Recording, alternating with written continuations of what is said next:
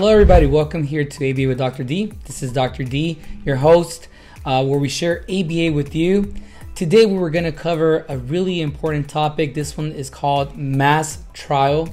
Mass trial is a very common type of procedure used to teach discrimination, which is part of your bullet point there. So this will be the first video from that sequence, because we will have one on random rotation. Okay, so let us begin. Let's cover a couple things about mass trial, and these bullet points it's a lot of bullet points, but I'll do my best to summarize this. Here it says that mass trial is one of the most common intermediate procedures used to teach discrimination. With mass trialing, you can implement it with or without distractors, or you can integrate it within successive discriminations, including other targets within the sequence. And here it's getting a child to respond with the same target behavior repeatedly. The concept is repetition, or practice makes perfect. Now, it is part of the DTT model and usually used with younger children and with children who have significant skill deficits. We repeat the same instruction with potential distractors in the environment, and the focus is one target at a time versus doing random rotation, which once again we will have another video on random rotation. You will continue this process until child without prompting gets the correct response and criteria is met.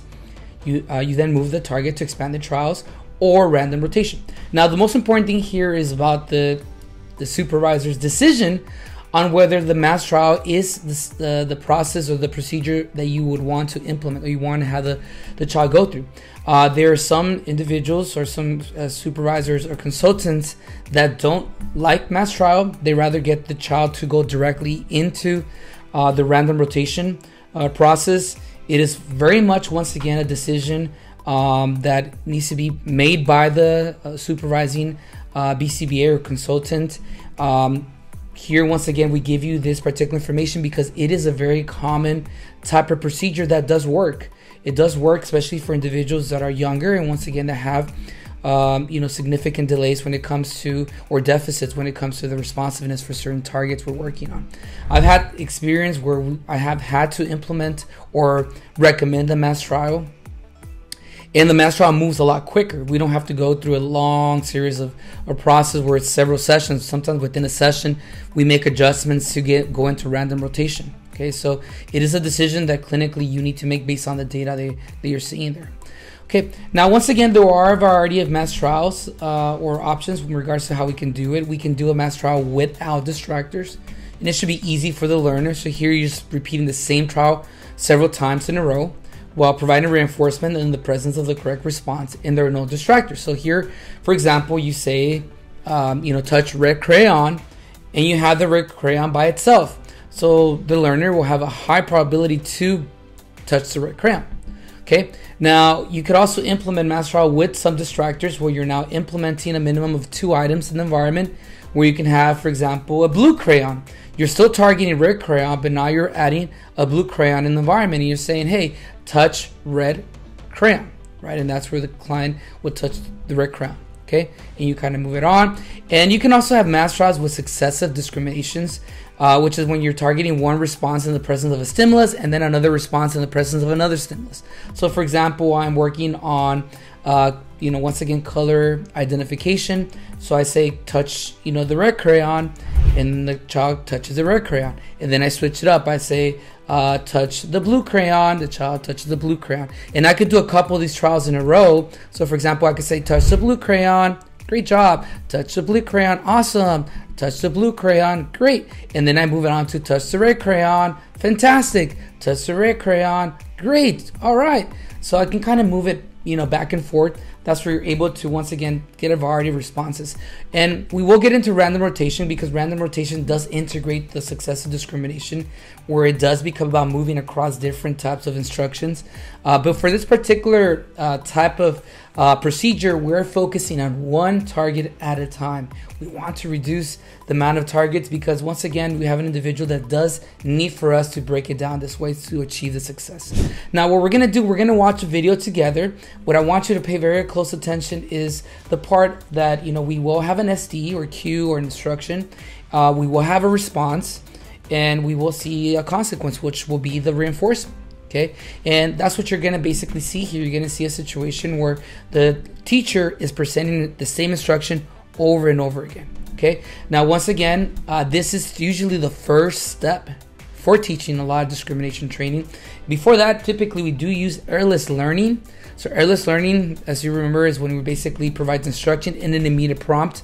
Here there is an opportunity to respond independently, to respond incorrectly, or to not see any kind of response, which allows us an opportunity to teach, to prompt, and to do all the other stuff that's required. Okay, so we'll watch the video together and we'll definitely be able to break some of these things down. Okay, welcome back. So we're going to watch this first example of a mass trial with one-step instruction. Really important to pay very close attention to the instruction that's being presented. Now, we do have these videos available for you, just the video by themselves, so if you want to just show this as a video model. But here's an example, once again, of what mass trial looks like. Okay, so I'm going to go ahead and hit the play. Probably fast forward a little bit here. Hi, Edward. Yeah, give me the hammer. Thank you. Okay. So that right there, I'm going to pause it there. So did you catch the instruction or the SD? Okay. If you said, give me the hammer is the instruction, that is correct. Here what the instructor is asking the child to do is to hand him the hammer. Okay, so that's the instruction. Okay, so that's what we're looking for. That's going to be the one instruction that's going to be repeated several times. Okay, so I'm going to go ahead and hit the play button here.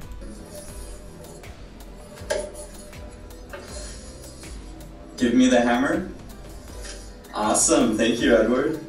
Okay, so after Edward gives the hammer, the behavior technician, the instructor, immediately provides a praise.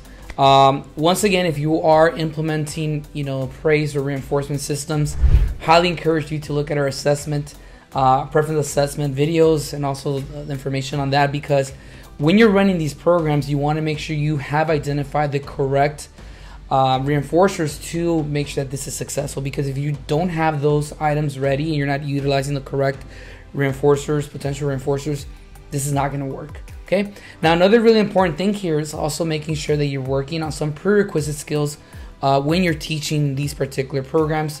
In this particular example, is we want to make sure a child is able to sit, right? A child can sit, a child can attend, has eye contact, or can be able to respond to some of these instructions.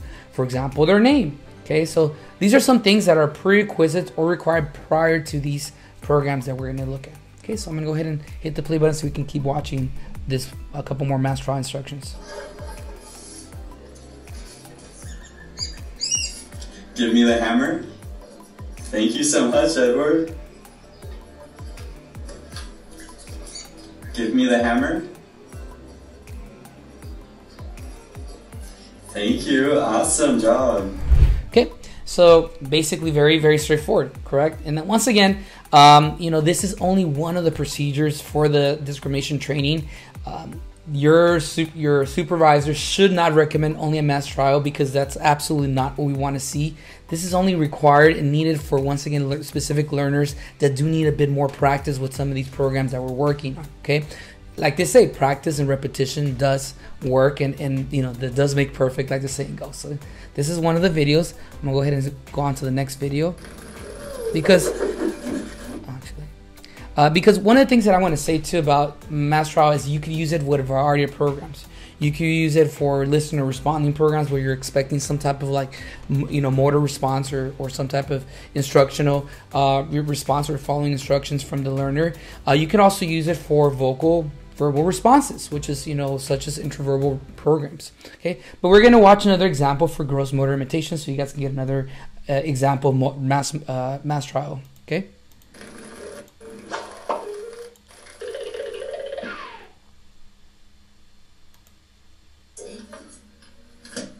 Okay, Joseph.